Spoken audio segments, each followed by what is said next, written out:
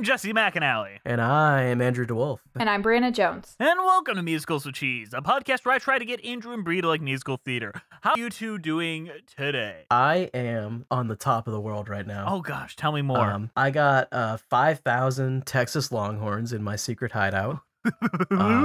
I just got paid for them, and honestly, I don't think there's anything that could stop me at this point. I'm just, I'm feeling good. I could yodel about this. I know this is a spoiler for later, but are you planning to overthrow the Capitol with all these cattle? Yeah. Or are you just planning to murder them? I mean, I'm just feeling we Jan 6 it, baby, with all these cows.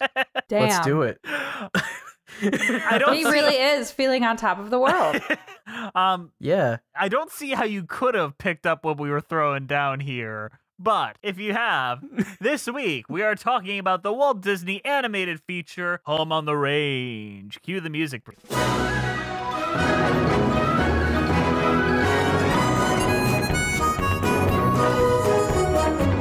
in the land where the men are tough as cactus.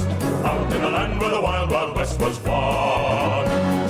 Out in the land of the desperado. If you're as soft as an avocado, yee-haw, your front row all is on. They say it, pal, home, home, home on the range. Home, home, better go get pal, you way. Home on the Range was written and directed by Will Finn and John Sanford, with music and lyrics by Alan Menken and Glenn Slater. It premiered on April 2nd, 2004. On its opening box office weekend, Home on the Range grossed about $14 million in box office estimates, opening fourth behind Scooby-Doo 2 Monsters Unleashed, Walking Tall, and Hellboy. Following the disappointing box office weekend... It's a great lineup. I mean... I don't even know what Walking Tall is. The other two I can say are quality. You guys want to do a double feature Honestly, here? Hellboy and Scooby-Doo 2. Hellboy's great. Good. That's a good double feature. Oh, yeah. That's like a Halloween double Yes. feature. You could It do looks that. like Walking Tall was a movie with The Rock. Wow. That was... Dwayne The Rock Johnson was in Walking Tall? Or Black Adam himself? Mm-hmm. All right. Where were we? Following the disappointing box office weekend, financial analysts predicted that Disney would be forced to have a write-down of the production cost, which totaled more than $100 million. Following the latter release of The Alamo, which also met poor box office returns, it was reported that Disney would have to write down $70 million. The film ended its box office run with $50 million in domestic earnings and $145.5 million earned worldwide, which is a little disappointing as far as Disney goes, even at the time. But the plot of Home on the Range is when a greedy outlaw schemes to take possession over the Patch of Heaven dairy farm, 3 determined cows, a karate-kicking stallion, and a colorful corral of critters join forces to save their home. The stakes are sky high as this unlikely animal alliance risks their hides and match wits with a mysterious band of bad guys. So, Andrew, you're the reason why we're here today. I guess I am. I'm sorry about that. I've been diving into the rabbit hole, and the more I peel back on this onion of Home on the Range, the more fascinating it is. Yeah. So, I mean, I got in on layer 1, which is the bad guy is a yodeling man, which he sings an amazing Disney song, maybe the best Disney song ever written. Even as far as Alan Menken's other work goes, it's a pretty good Disney song. It's a banger. It's an absolute not even bop. just as a song, like as a scene, as an execution of an idea, it is fantastic. Yeah, it's the best part of the whole movie by a lot. Like, it's not even close, sadly. And that's where I got in, and then I watched the whole movie, and oops, I watched the whole thing, and it wasn't good. You didn't like it, okay? No, I'm not a fan. It's not funny. I mean, so like, okay, it's animated fine. It has the Emperor's New Groove kind of. I think look, it looks beautiful, sincerely. Like, it looks. I was maybe it's just because my expectations were so low. I think this is better than a lot of the other films that came out around the time. I think this is better than Brother Bear. I think this is maybe a lot better than those. They're close. They're close for sure. Neck and neck. It's better than The Wild. Okay, it's definitely better than The Wild. The Wild is like that ugly CGI, yeah, it's better than Teacher's Pet. It's better than a lot. Valiant, Chicken Little. There are so many worse films that were coming out around this time. I feel like this one just got shit on. It did, though, unfairly. And this has quality elements to it. I think it became a very easy target undeservedly. in my opinion. I think the problem with it is it's short and it's not funny. Okay. Maybe it's just because we as a society of enjoying Disney watchers expected it to be family entertainment. It was children's entertainment, which is fine if you're seeing a Winnie the Pooh movie and all that. And 74 minutes is perfect children's entertainment length. Oh, yeah. I think No, I mean, it's children. It could have been good at that length. It needed to be funny.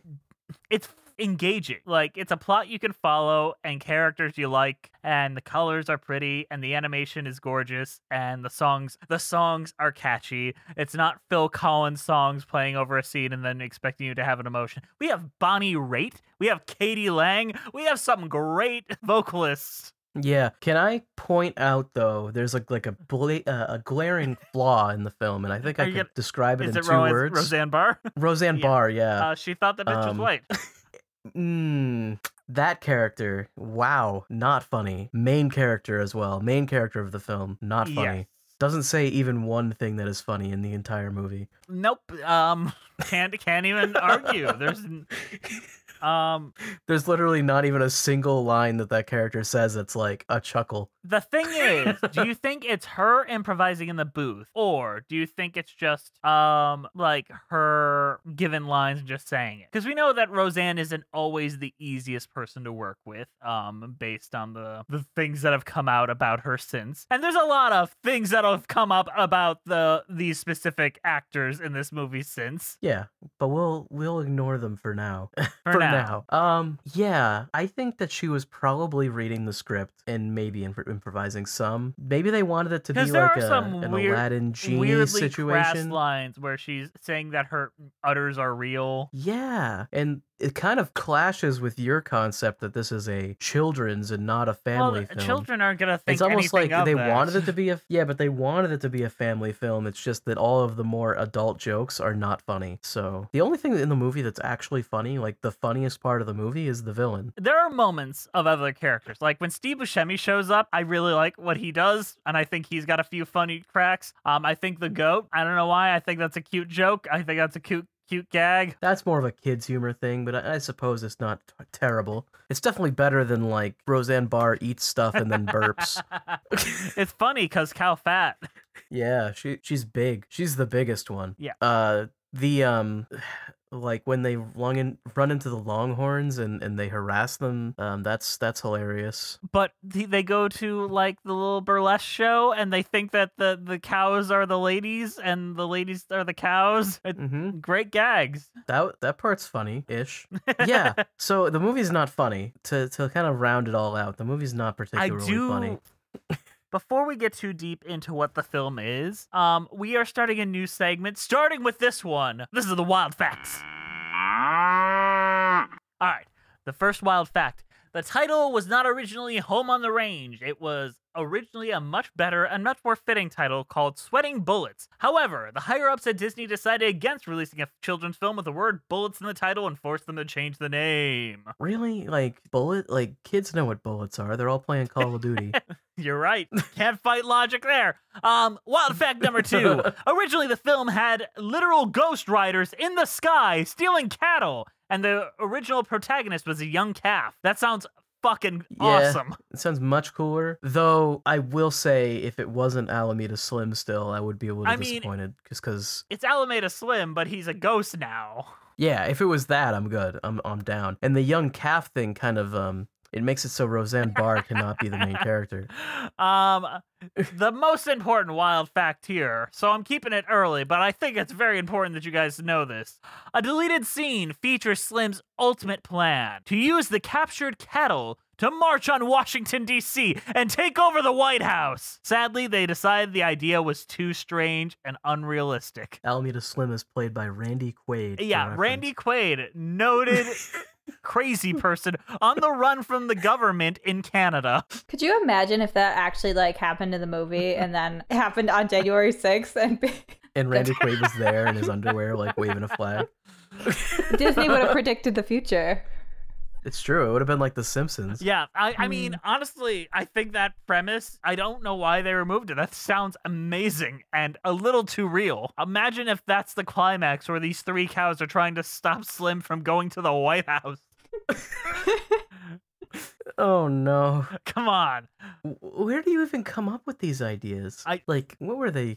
Oh, A my writer's room, goodness. apparently. I mean, we need like the Capitol cattle riots. But when the White House plan was scuttled, Slim's plan was changed to having the cows sold for slaughter. Disney had an eye on the McDonald's promotion and didn't want kids making the connection. So the fate of the cows is left ambiguous. The only reference left in the film is the line, "Don't want to be late for that big roundup in the sky." You know, a lot of kids, when they find out that burgers are made of cows, they actually stop eating meat. Yeah, and you don't. It's actually important for McDonald's to keep this a secret. Yeah.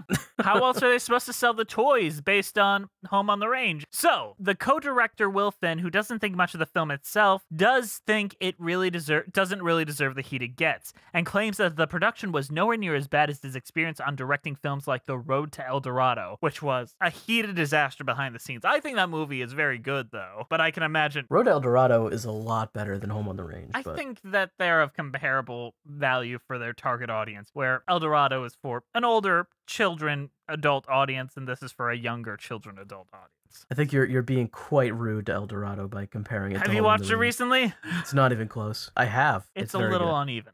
It's definitely uneven, but it's much better than this. So the animator Chris Buck, who would go on to be the co-director of Frozen and is the co-director of Tarzan, looks back at this film with disgust. When asked about it at a Q&A session, he expressed strong disappointment at the change of the original Sweating Bullets concept during development, and recalling the experience of animating on the film, which he summed up as spending 2 years listening to Jennifer Tilly's voice and animating her as a cow, as a low point in his career.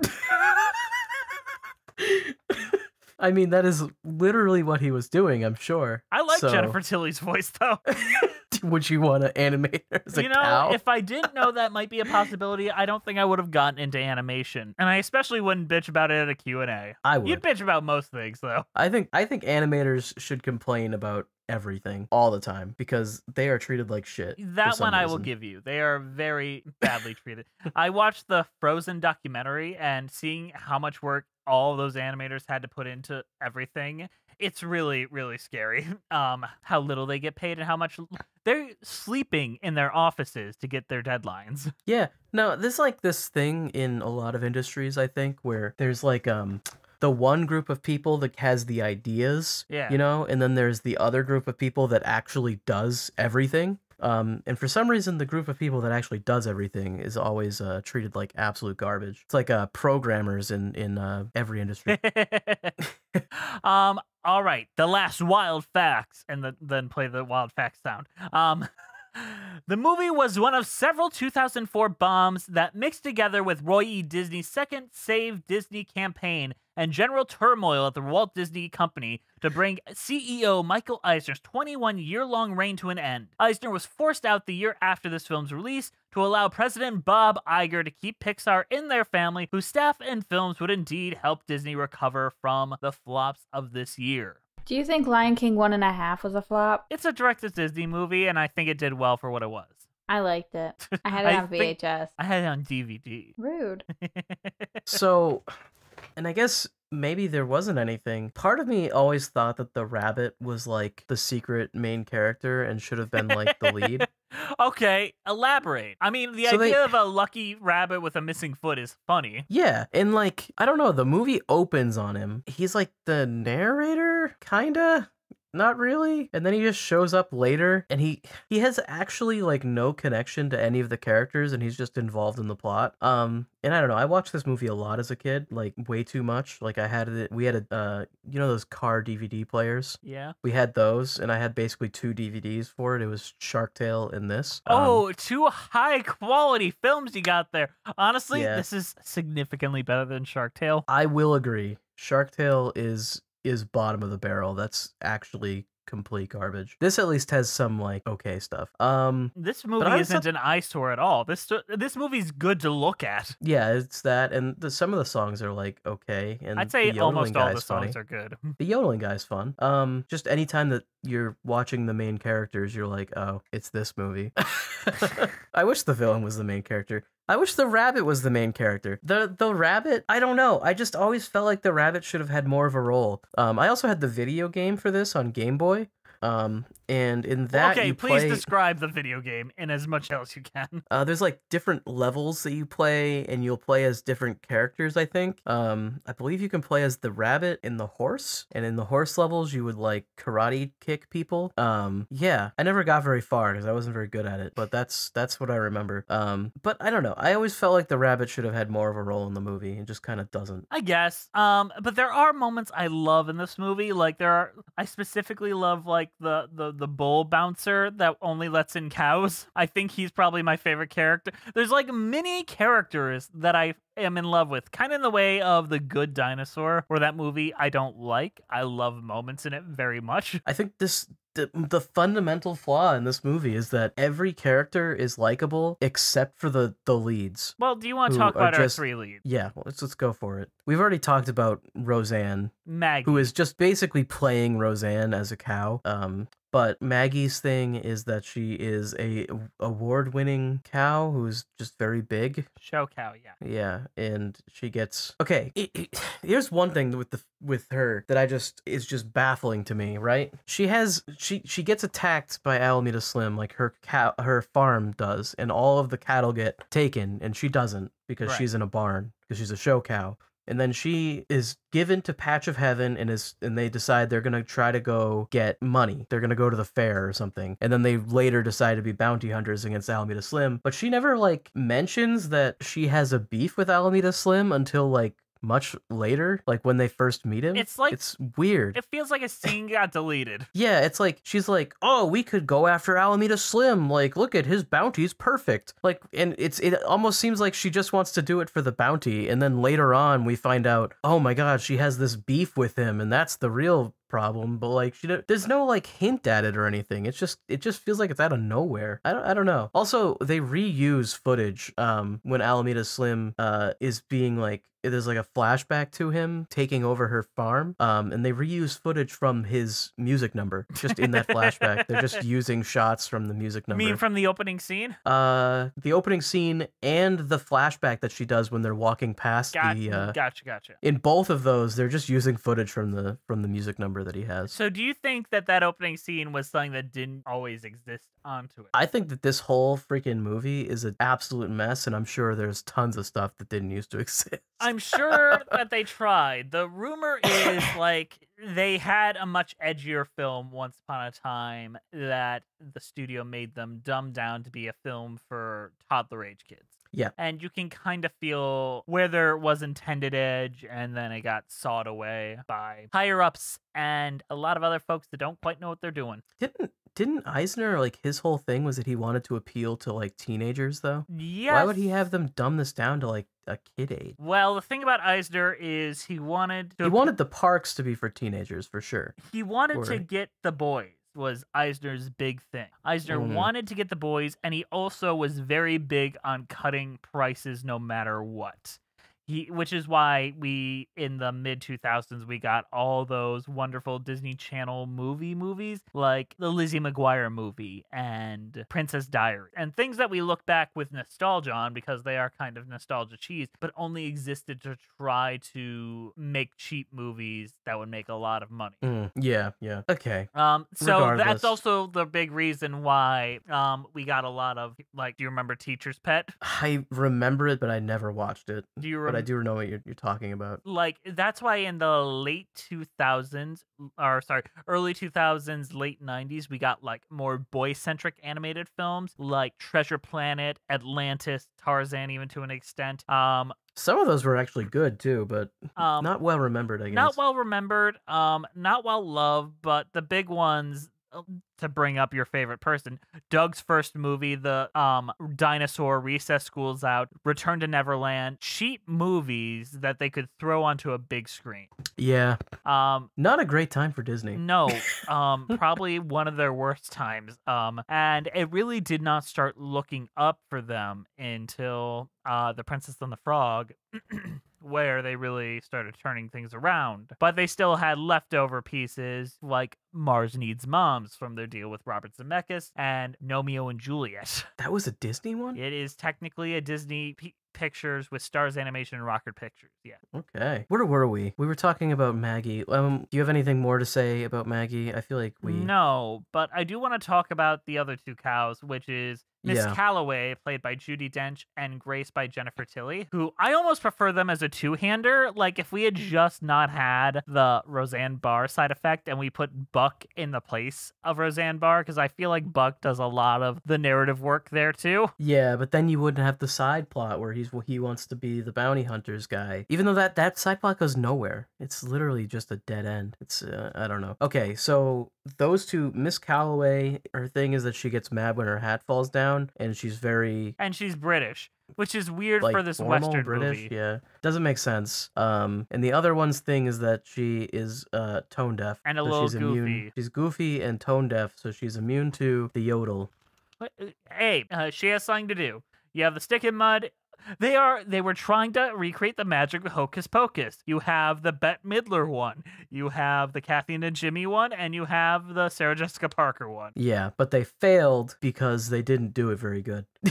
I think their vocal performances, Jennifer Tilly and Judi Dench do a very good job. I mean, nothing in top what Judi Dench did as Old Deuteronomy in the Cats movie, but... Maybe Judi Dench just shouldn't be animals.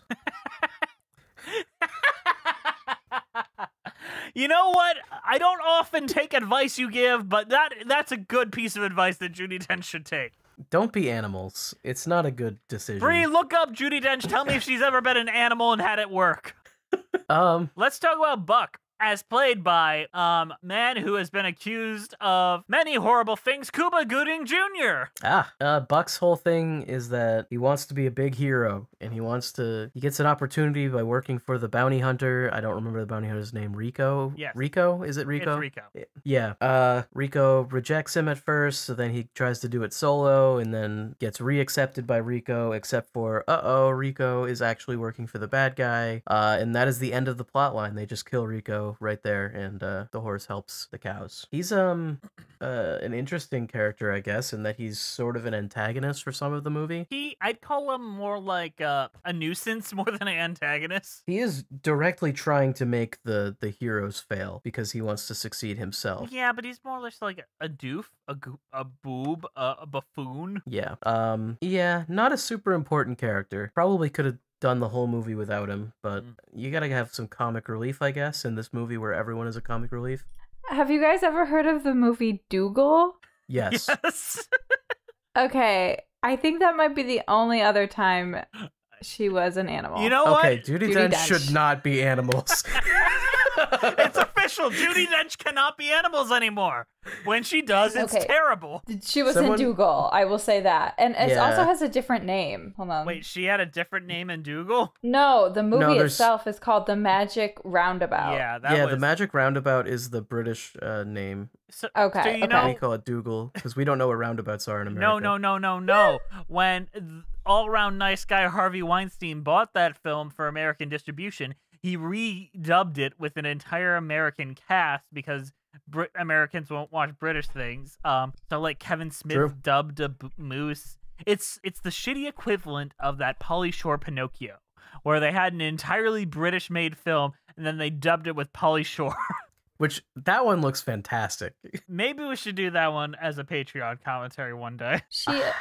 Yeah, so it looks like Dougal and Home on the Range and a film called The Bear. Did she play the titular The Bear? I don't know, let me look. Yeah, I do want to talk a little bit about the production because I have uncovered how this production laid out a little bit, if that interests you, Andrew. Yeah, sure, as long as we can talk about Alameda Slim right after. Oh, we will. You will. But the original came from director Mike Gabriel, who did not end up being the credited director, who really wanted to adapt Western legends such as Annie Oakley, Buffalo Bill, and Pecos Bill into animated films. He pitched both projects on the Gong Show meeting. They were more interested in Pocahontas, which went into production first. When Pocahontas was finished, he came back with his Western pitch, and he came out with an idea that might combine Captain Courageous with a Western. Gabriel then developed his concept into a 40-page film treatment, which was well received by then feature animation president Peter Schneider. Soon after the project, then titled Sweating Bullets, went into develop. The story originated as a supernatural Western about a timid cowboy who visits a ghost town and confronts an undead cattle hustler named Alameda Slim. It was then reconceived into a story about a little bull named Bullets that wanted to be more like the horses that led the herd. In 1999, in an attempt to salvage the production and retain the existing characters and background art, story artist Michael Labash suggested a different approach to the story that involved 3 cow protagonists who became bounty hunters to save the farm. Building on that idea, fellow story artists Sam Levine, Mark Kennedy, Robert Lance, and Shirley Pierce developed a new storyline. However, in 2000s, Mike Gabriel and co-director Mike Giamo were removed from the project because of the persistent story problems. Returning to Disney feature animation after the Road to El Dorado, Will Finn, who was originally slated to be the supervising animator on Maggie, and John Sanford are brought on board to direct in October of 2000. Jess has like a conspiracy wall behind him with all the Home on the Range lore. It's just wild. Like trying to figure out how did we get here? How did this happen? We went from Pecos Bill, Annie Oakley, boy in a ghost town full of ghosts, to 3 cow bounty hunters, to Home on the Range. Absolute disaster. I guess this is what happens when something that is trapped in production hell claws its way into our world. And the thing is, I'm not saying that the animators and directors didn't care. Obviously, you have to care a very big deal. I don't believe this is a passion project. It's kind of like when you get assigned a musical every week, Andrew. You're not putting your whole heart into it. You're showing up and doing your best and doing a job. I do my best. I watch Home on the Range for fun, and then Jess is like, let's talk about it. And I'm like, only if we could talk about Alameda Slim, and we're 35 minutes in, and I haven't gotten to do it yet. Well, let's talk about them. I'm kidding, though. But Alameda Slim is the only reason to watch this movie. I'd say the animation, I'm just gonna say too. it. I'm just saying it straight. The animation in Alameda Slim scenes is the best, though. It is. And he is the best animated character in the movie. How much do you think is really Randy Quaid, and how much do you think is dubbed? Okay, any time where he's singing or yodeling, it is not Randy Quaid. Are you 100%. sure? Are you certain of that? I'm positive. Okay. Randy Quaid can't sing or yodel. I think I saw him in something, and he sang, and I was like, okay, that's surprisingly not terrible. But continue. I don't think it's him. Regardless, though, he is amazing. I would love to get like some sort of spin-off or anything with Alameda Slim and his 3 boys. Uncle Slim, Uncle Slim. Yes, I agree. That entire scene is one of my favorites too, where they're just chasing him through the mine and yelling Uncle Slim every like 2 seconds. This character, his motivations are completely unclear. He just wants to own all of the land to spite the people who owned it before. This is very unclear. It doesn't make very much sense, but he's really funny. He doesn't like it when people say he sings because he's a yodeler. His disguised name when he goes undercover is Mr. Yodel, Mr. Yodel. Yeah. He just really likes yodeling. He's just a fan. And he doesn't think yodeling is singing. It's an art. It's an art. He only has like 2 scenes in the movie. Like he actually isn't in it very much. He's what I remember the most about it though. I remember more about him than I do about the cow characters that we are with for like 90% of the movie. But it's a 70-minute movie, so even like 2 or 3 scenes, that's a good chunk of the movie. It's true, but he's in like 10 minutes, whereas like Roseanne is probably in like 50 minutes or more, so... I guess. I'm watching an interview with Randy Quaid about this, and he's like, I really didn't know what the character was. I just kind of showed up, and I tried not to play it too scary, and I tried not to play it too but I still want to be threatening. I don't know. The character design is great. I love that his like the top half of his body is like Andrew, huge. He looks like you. Let's be clear. And then the bottom Alameda half of his body is tiny. Bree, look up Alameda Slim from Home on the Range. He does look a lot like me. He looks exactly like you if you were tall. I don't know, but his like when you get to his legs, they turn in. It's like he's got tiny legs. Oh my god. I mean, that's like Tim Burton design. I see it. I definitely see the comparison. Honestly, you should cosplay as him. You would do a good cosplay. The problem with it, though, is I'd have to tell people I'm Alameda Slim, and they'd be like, who? They'd be like, oh, okay. You know, from Home on the Range. From Home on the Range. And they're like, from what? And the Disney movie with the cows? They would be like, yeah, for sure. And then they would walk away. And they'd be like, what the fuck was that guy talking about? Right then. Like, what the fuck? He just made that up. I know it. Randy Quaid, what is he talking about? On that note, it's time for our favorite segment of the show, where we compare our opinions to those of a literal verified Rotten Tomatoes reviewer. It's time for previews. It's time for previews. It's time for previews. And Bree, I'll take care of the review section. I figured. You just have to take care of the response section. Andrew knows where this is going. I have a feeling that most of the audience Dude, knows where Jess this is does going. look like the nephews. Oh my god. I do look like the nephews. I will play all three nephews. Wait a second. Is this like we could actually do this? This is like the actual cosplay? And then Bree Do will I have play to buy a bolo tie? That's the thing you're worried about buying? I don't want to own a bolo tie. And Bree will play real-life Katie Lang. All right, so Doug Walker of Channel Awesome said in January of 2012. Wait, who is this? Just clarify. Who is this person? Doug Walker of Channel Awesome? I've never heard of this man. The nostalgia critic himself. Oh, the nostalgia critic. Doug Yancey Walker. That's a source right there, the nostalgia critic. I'm sure he's got something great to say about this. Oh God, do I hate this film. This is right up there with the Aristocats. Just no creativity, no spontaneity, no passion, no effort, just pure phoned-inness. I'll tell you the story because really, you can't figure it out pretty quickly if you'll like this film or not. It's about as half-assed as you can imagine. Okay, now let me make one thing clear. When I say half-assed, I mean half-assed for Disney. I know animation is hard. I know that by most normal standards, this is pretty good animation. And I know that by most bad films, and even bad children's films considered, that this isn't horrendous. But if somebody told you that this was from the greatest animation company in the entire world, admit it, you'd be a little cheesed off too.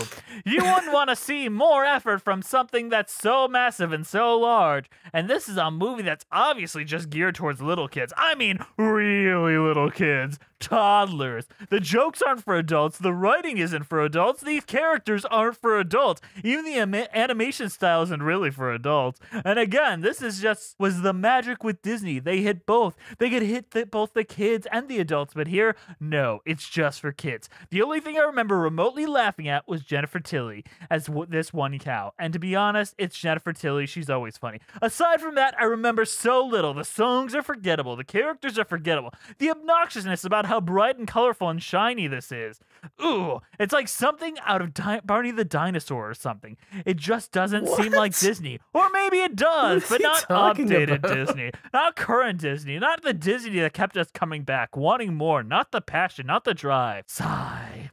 I don't even know what else to say about it. It's just bad. With a lot of these Disney films I was forced to watch this month, I came across a few surprises. Sadly, there was no surprise with this one at all, unless you're only for a few years old or younger. I'd say this is a definite skip.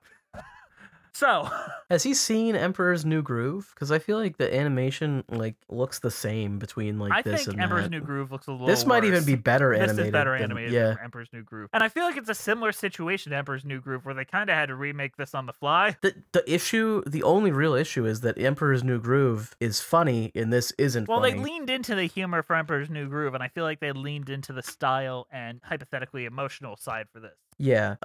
Geez, he went hard though. Damn. But much like the way I appreciate it. He nostalgia critic dove in there. He said what everyone was thinking. Jennifer Tilly, always funny.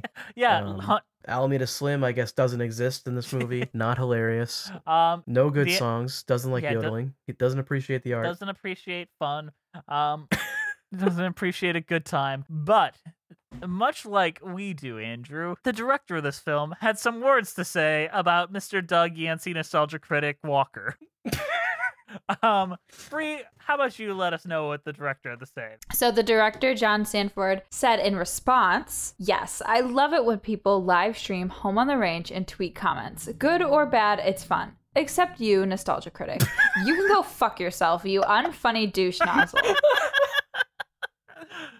My issue was the incredibly abrasive tone of his reviews. And in particular, when he accused the crew of Home on the Range of laziness. Laziness. You could say what you want about the movie. It's deeply flawed, but our crew was anything but lazy. I won't stand for that. king shit. That Okay, is some king shit. Here's my actual thoughts on this whole situation, though. Doug Walker doesn't know how to criticize movies in any way. He doesn't have brought that up many times before. He doesn't have a critic bone in his body, and his go-to for everything is if the movie is something he didn't like, he says that it was half-assed, or they didn't try, or they didn't put any effort in. That's what he says like every single time, no matter what. So I agree with the director, but also I don't even think that that's an actual thought-out critique from Doug. I think that he just said that because that's what he always says. I just find it so funny that someone took the time to say "fuck you, nostalgia critic" specifically. You unfunny douche nozzle.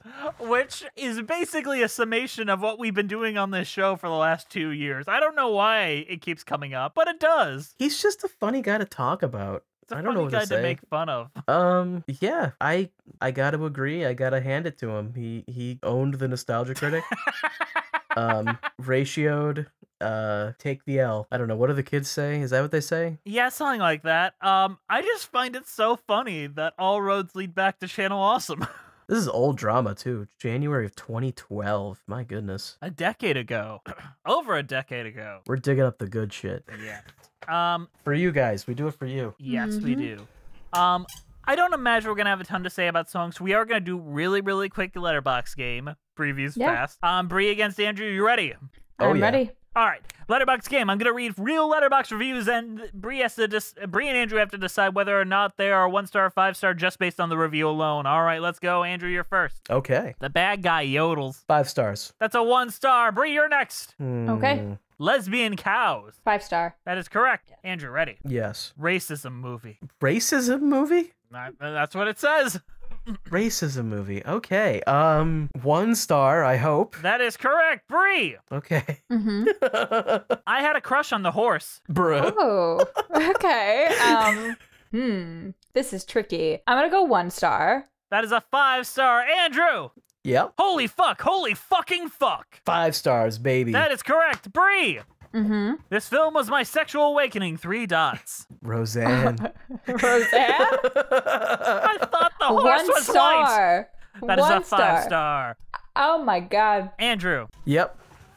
Een Sort Animal Farm. What? What does that mean? Een Sort Animal Farm. 1 star. That is a 5-star. Bree. What the fuck does that mean? Een Sort Animal Farm. You have to Roseanne pick reviews that mean Barr. something. Period. Oh, 1 star. That is correct. Andrew. Oh, you gave her the easy one. Okay. This shit gave me nightmares as a kid. Nightmares as a kid, 1 star. 1 star. And finally, Bree. This movie made me want to eat beef. 5 stars. That is a 1, and Andrew wins Bree views. I am fantastic at previews. Wait, I You won? know, I don't eat beef, but I know it's good. So that should have been a 5 stars. All right. That note, let's go into a mid-show.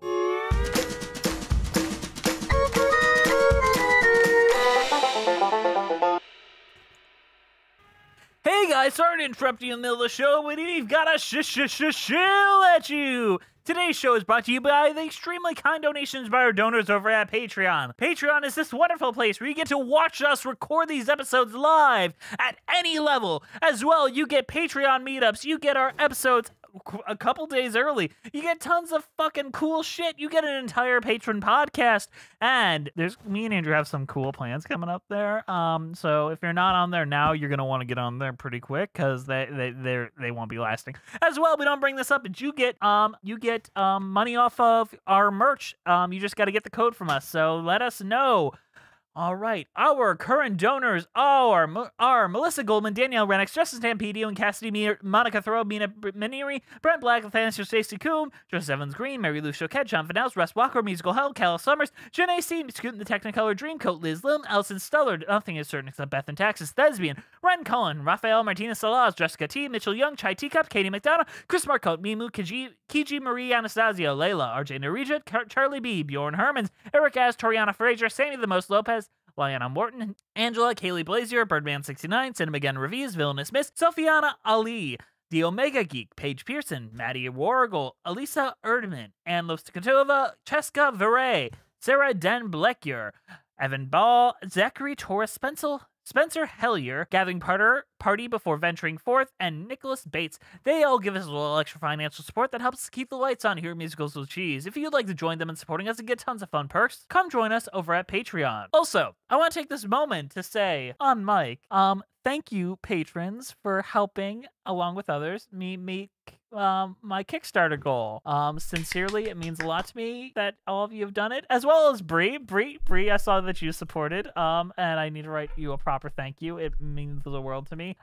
It really is a humbling experience, and I love all of you very much. All right, let's get back to the show!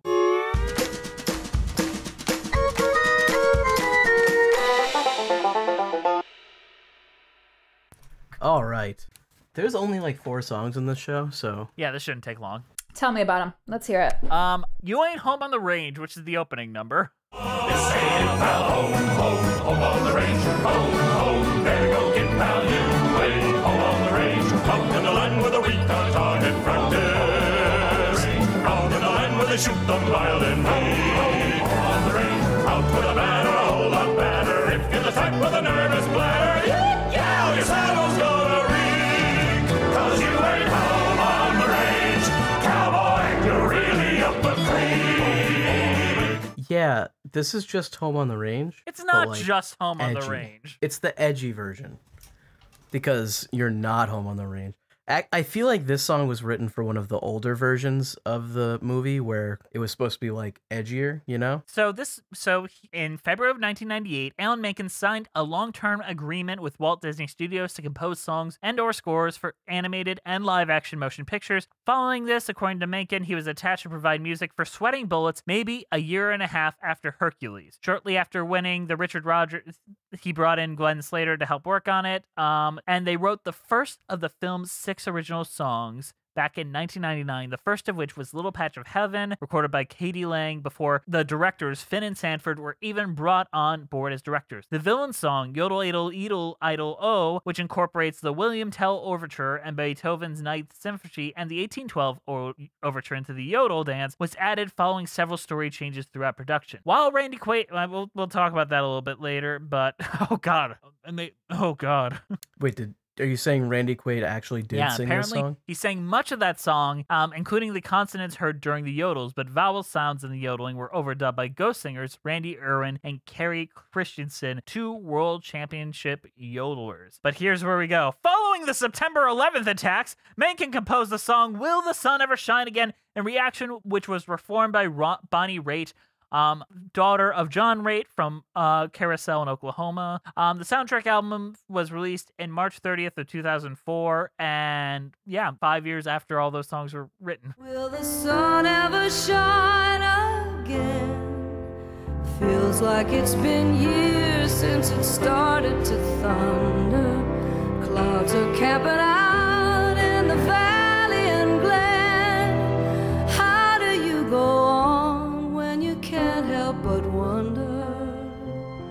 Will the sun ever shine again? So they put the song that was about mourning 9/11 into their cow movie. Yes, they did. Yeah, you know, you gotta appreciate the balls to do something like that. Alan Menken, You know? while being a talented genius, makes some wild choices sometimes. Good on him. So Little Patch of Heaven. Yeah, I love that this one's song. like I really like this song. it's probably technically the best song because it's like fully original and not half of the song is their yodeling Beethoven or William Tell Overture. Everything's green, know what I mean? Darling, it's quite the sweetest sight that you ever done seen.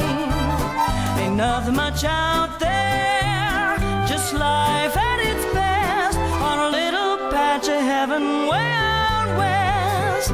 It's probably the best one. I think it's a pretty weak song as far as Disney goes, though, because all of the songs in this they're Tarzan. Nobody actually sings except for Alameda Slim. Alameda Slim sings. He's the only one. He yodels. Yes. Pardon me. I wouldn't want to offend him. But yeah, it reminds me of the I wasn't sure what I'm gonna say. Never mind. I take it back. I'm gonna talk about a little Patch of Heaven. I like it because Katie Lang. I'm just a big Katie Lang fan, and maybe that's just me being a little biased. I just think her voice sounds incredible. I think the song is just calming, and it's the only one that really sticks with me. As much as I do like the other songs, I am a big fan of Bonnie Raitt. I'm a big fan of like a lot of the other vocalists. This is just the one where I'm like, yeah, I'll think about this one more often. It's the one used in all the trailers. I remember it. Even though I saw the trailer once, I remember that song. In my little patch of heaven, way out west. Yeah, this one's good. I mean, it's good. Yeah, it's like the theme song of the movie. If You Ain't Home on the Range didn't exist, and it probably should have been, because honestly, You Ain't Home on the Range isn't like a great song. No, Little Patch of Heaven is a much better song. Why don't you talk about your favorite song, Randy Quaid singing Yodel Idle Idle Idle O? You see, I yodel idle idle idle, the sweetest way of rustling yet devised. 'Cause when I yodel idle idle idle, why looky how them cows get hypnotized. He don't prod, he don't yell, still he drives them doggies well, which ain't easy when your chaps are labeled XXXXL. Yes, if you're looking from a bovine point of view. This song is just a blast. It's one of the most fun villain songs in any Disney movie. It's the only song in this movie that's actually sung by a character. And it's completely meaningless, which means that they're able to do a Pink Elephants music video for it. To quote Doug Yancey Walker, is it a big-lipped alligator moment? I forget what that means. Something happens and it's never mentioned again, and it's really weird. They definitely mention it again. Yeah. It is kind of plot. So it's not. It is plot-centric. Oh, it's plot relevant for sure. It's just stylized. The lyrics of the song are just like, I just yodel and da da da da da. But it's great. And I honestly, I kind of love yodeling. It sounds really good. It sounds really goofy and fun. To quote the one character, yodeling is the goofiest, corniest, cheesiest. But yodeling is great. Cheesiest thing someone can do. I agree. The animation in that scene is fucking incredible. Oh yeah. And they allow a Disney villain to like look happy, like jolly, you know, like most Disney villains that have songs, they look like death, you know? The only like, one I can think of that isn't that way is Ratigan's song from The Great Mouse Detective, because he's a big smiler. I think like maybe Gaston, Scar I guess, too. looks sort of, but he still looks like evil. I don't know. And Scar, he literally looks like a Nazi. Like, I mean, so are the cows in this song. They're goose stepping away. No, the cows are just walking with a silly thing on their face, and they're changing colors. They're like rainbow colored, and Slim is just having a grand old time. He's just having fun. You know, I kind of like it. I love it. And for some reason, it was recommended to me on YouTube randomly, which is why we're even doing this episode. Yeah, so let's actually talk about that. You literally say Home on the Range is probably Disney's least funny movie, but it's weirdly endearing, which I think is the best review. Sincerely, I think that sums it up very well. Yeah, I mean, that's how I feel about it. It's like, I like talking about Home on the Range. I think it's like entertaining to watch, but it is completely humorless and not good. So it's in a weird place for me. I think it's in a similar place as like Shark Tale though, because like Shark Tale is also kind of interesting to talk about movie that is just not good. But I like Home on the Range more. So I mean, let's look at latter half Disney really quick, if you don't mind. Yeah, sure. Like in that time between Tarzan and Tangled, the two T's, let's rank them. Sure. We're doing Disney, we're ignoring Pixar, we're ignoring all the other ones. Let's not even tier them. We're gonna actually rank them. You ready, Andrew? Yeah. So 1999, Fantasia 2000, not a great movie, not my favorite. Blows. That one's bad. I like moments in it. I think the highs are very high, but the lows are very low. The fact that they have people like introduce everything is completely awful as well. Yeah, that's near the bottom for sure. What else? Dinosaur. That might be the bottom. That might be the actual bottom. The Emperor's New Groove. Probably the top, near the top. Recess, School's Out. Mid. Atlantis, The Lost Empire. Mid. Return to Neverland. Never seen it. It's not great. Lilo and Stitch. Near the top. Agreed. Treasure Planet. Near the top, but probably not as high as the other two. The Jungle Book 2. Never seen it. Brother Bear. mid, but near the bottom of mid. Teacher's Pet. Never seen it. I'd actually put Brother Bear way below this. Home on the Range. Home on the Range is probably around the same place as Brother Bear. Okay. Valiant. Never seen it. It's a 2005 computer animated film about the carrier pigeons in World War II. Do with that what you want. Chicken Little. Bottom, near the bottom. I watched it recently. That is unwatchably bad. It's terrible. And I don't believe it's the director's fault or the animator's fault. I kind of get a vibe of what happened there. The Wild. Probably near the bottom, but I haven't seen it in a long time, so I can't say for sure. Meet the Robinsons. Top of mid? I'm actually a pretty big defender of that movie. I think that movie's cute. It's cute, but I don't think it's great. It's not like Lilo and Stitch or Emperor's New Groove, where they're like actually good movies. Okay. Tinkerbell. Never seen it. Bolt. Bolt is mid, but it's forgotten mid. No one remembers this movie. Okay. A Christmas Carol. I think I watched that recently. We watched that, right? No, I'm talking about the Jim Carrey one. Did we not watch the Jim Carrey one? I thought we did. Not. Oh, then I guess I've never seen it. The Princess and the Frog. Top. And Tangled. Top. All right. I mean, I still think this is ranking pretty high up there among its contemporaries. Yeah, I mean, there's some shit. This one's just more interesting than some of the other shitty ones, and it's certainly probably a more fun watch than Brother Bear. Brother Bear is like depressing. It's not fun to watch. It's a sad movie. Like, oh my god, the trauma of your brother's death, and then you go and murder this bear cub's mom, and you have to tell it to its face that you murdered its mom. Yeah, and then I always get sad at the end because he doesn't turn back into a human. Why? He stays as a bear. I was like, why don't you turn back? Don't you want a shortened lifespan? No. Why doesn't he want to be with his actual family? Why does he stay as a bear? Why does he care about this bear cub so much? Because the bear don't got no mom now because he murdered its mom. Yeah, like, it's fucking weird. That's fucked up. I don't like it. But some of the music in it is okay though. Phil Collins is Phil Collinsing it up, you know. It wasn't Phil It wasn't good, Phil Collins. On that note, I do want to wrap this up, but I did want to squeeze this in somewhere, but I almost didn't make it to this recording session today. Oh no. What happened? I had a near-death-ish experience this afternoon. Oh? I was on my bike, and on my left-hand side, there was a buck, a doe, and a baby deer. And I apparently startled them, and the doe and the baby went off into the woods. But the buck followed me along the fence line, and then found an exit, and then hopped over the fence and started chasing me. And he has, like, 2 feet on me, plus fucking giant antlers, and he's just chasing me, with intent to murder, I think. I didn't stop to ask. So you almost got killed by a cow. It was a buck. Damn. Yeah. Home on the Range, cursed episode. Literally, the characters are coming out of the fucking movie, and they're trying to kill you. I didn't have a good segue into this, but I did have a Disney moment. Oh my god. Well, and it was right after we hit the Kickstarter goal, so it really humbled me as to what's important. The important thing is not getting killed by a buck. How long did he follow you? He followed me until he saw like proper cars, and then he kind of just ducked away. Oh, he was coming for you. Yeah, he was gonna get you. It was fucking terrifying. I don't think I've been that scared. Were you like already kind of tired, and you were like, "Oh, no, you're gonna start slowing down"? No, my bike ride had just started. So thankfully, I still had... Oh, so you were booking it. You were booking it. I was booking it. I actually looked at my heart rate. It was 186. Holy shit. That cow was going to fucking kill your ass. Holy shit, dude.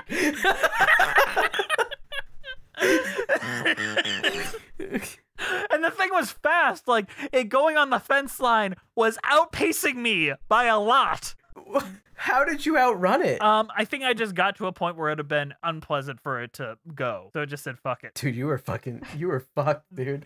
Don't ride your bike past there ever again. I don't think I will, sincerely. I think I'm a little afraid to ride in that specific area now. To think that we would have had to cancel this episode because you were in the hospital. Because I got gored to death by a fucking giant ass fucking antlers. Deer. Like, imagine that is my death. Like, oh, he took on a fucking giant ass, like, Bambi's dad murdered him. And this story is brought to you by Michigan. We got some scary animals, yo. Okay. You know who else got scary animals? We gotta do cheese ratings. We haven't you're done right. cheese ratings. What is our overall thoughts Yeah. on A Home in the Rain and Range and our cheese ratings? Andrew, why don't you start? Yeah. I was pretty negative, but honestly, I feel like it kind of deserves it. It's not great. You could tell that this movie went through hell trying to be made. You could just kind of feel it while you're watching it. And sadly, it's just not very funny. At the same time, though, look up the Yodel song. Just look up the Yodel song. It's fucking good. It's fucking good. That whole scene is so good. I love when he takes his guitar and he makes it look like a gun and you like think he's gonna shoot the cow. It's so good. But everything else in the movie is kind of mid. So that's my thought. I'm gonna give it blue cheese because blue cheese is cheesy, but it's kind of covered in mold. And so, you know, do you want to eat mold? God, what are you? The answer is you kind of do because blue cheese is good. What are you, Doug Walker? Yeah, but I didn't say anybody was lazy, okay? I don't think anybody was lazy making this movie. I think that they probably were overworked, if anything, trying to make this fucking thing happen. Man, 2004, as Bree brought up, was a good year for animated films. Outside of this, The Polar Express, Shark Tales, The Incredibles, the SpongeBob movie, Shrek 2, Lion King 1.5. Lion King 1.5. Lots of Scooby-Doo movies. I feel like there's like 900 Scooby-Doo movies a year. Yeah, I think 3 might have came out in 2004. So. The Incredibles is great. Oh yeah, SpongeBob movie. I have a soft piece of spot for art. it. The Garfield movie also came out this year. Yeah, a lot of good movies came out in 2004. Tale of Two Kitties came out. No, that eventually was as much well. later. Fat Albert, the movie, there's a little bit of animation in that one. Fun fact, that is the first movie my dad ever said, I wish that I could erase it from my brain, and I regret having kids because of it. That movie? Fat Albert, yes. Really? I have never heard much about that movie, so I guess I didn't know it was bad. I watched it recently. It's not that terrible. Kill Bosby's not great in it, but Well, yeah, but he's America's dad, right? I didn't know there was a Mulan 2, but that does That came out in exist. 2004? It is not good. Bree, what is your thoughts on our discussion? How do you even continue? You know, just wedding. They gotta plan a wedding. yeah. That's what Mulan was all about. She's a girl and she wants to get married. Girls love getting married. Mulan was all about feminine roles and falling into them. Bree, what is your thoughts on our discussion and your cheese rating? Your discussion was great. Yeah, I applaud you for even talking about this. What? We talked about it longer than the movie lasts at this point. We so. did. True. I don't remember this movie. I did, I was 9 years old. If I watched it, it's suppressed by childhood trauma. And I don't think I would recommend anybody else go watch it. But I'm going to play my cheese as a song because I don't have a cheese to give it this week. So let me share my screen. You know, for me, the biggest adventure of all is always the annual family summer vacation. When you pack up the car, pull out the map, And head for those places that are tranquil, quiet, and untouched by the screaming masses. oh, give me a home where the buffalo roam, where the deer and the antelope play. Where seldom is hide a discouraging white, and the sky is not cloudy all day. Chuck E. Cheese's TV, 56 subscribers. I admit, I know it's for a good reason. However, I do sincerely miss when anyone could comment on children's media. Oh, yeah. Because you'd find the wildest fucking comments on them. They should just allow you to upload them as adult content, so just so you can do that. Yeah, but then kids will stumble across adults saying the F word and then cry themselves to sleep and shit their pants. But they're gonna cry themselves to sleep and shit their pants regardless of what they see on the internet. You make good points, True. Andrew. So that song is Bree's cheese rating. Yep. I think the cheese rating would be Chuck E. Cheese, right? Yeah, it'd be Chuck E. Where a Cheese. kid can be- That's Which nice. honestly, that's a fitting cheese rating for Home on the Range. It is that level of like shitty fucking for kids awful media. Yeah. You're welcome. It was... On that note, my cheese rating is I kind of liked it. I really didn't expect to like this that much, and I enjoyed it. I had a good time. It's a short, easy watch with pretty visuals. Jess is easily entertained. I really am. I was in a little bit of a dark place for most of October, and it was really a nice, comforting... He went to Massachusetts. The spirit of Massachusetts is the spirit of America, the spirit of what's red and what's blue. Oh, the Family Guy song that they did in full because it was in a commercial for Massachusetts. But I am giving this Mom's cheese pie. Mom's savory cheese pie. Sounds good. Because it's a little slice of heaven, bad, you know, like the Katie Lane song. Fuck y'all people. All right, thank you guys for listening. Please follow us on iTunes, Spotify, Stitcher at Musicals with Cheese. We're on Instagram, Musicals with Cheese, Patreon, Musicals with Cheese, YouTube page, Musicals with Cheese. We have a patron-only podcast called Patreon with Cheese. Email us at musicaltheaterlives@gmail.com. Our keeper of the cheese is Juliet Antonio. There's some ASMR for you. Good luck writing our cheese ratings this time. This show is produced by the incredible, the wonderful, one of my favorite human beings in the world with wonderful hair today, Brianna Jones! Thank you. Our theme songs were created by Robin Nash of IOU Music UK. Thank you to the Broadway Podcast Network for having us on the platform and for not kicking us off because we plan to have a bunch of cattle raid the Capitol. All right, guys. Bunch of hogs raiding the Capitol. Let's go. Anything else we have left to say before we wrap this up? The tagline for this movie was "Bust a Moo," so I'm surprised you didn't say that once in this episode. I didn't know that. I would have been saying it at all times. Bust a Moo. On April 2nd, bust a moo. You know what? And they wonder why everyone thought this movie sucked. That was the tagline? Nobody even watched this shit. They're just like, bust a moo. That looks like the worst piece of shit I've ever seen in my fucking life. On that note, we can't take the kids to see this. They're talking about bustin'. Bustin' makes me feel good. Bustin', bustin', bustin', bustin', bustin' makes me feel good. Bust a moo. We'll see you next time on Musicals with Cheese.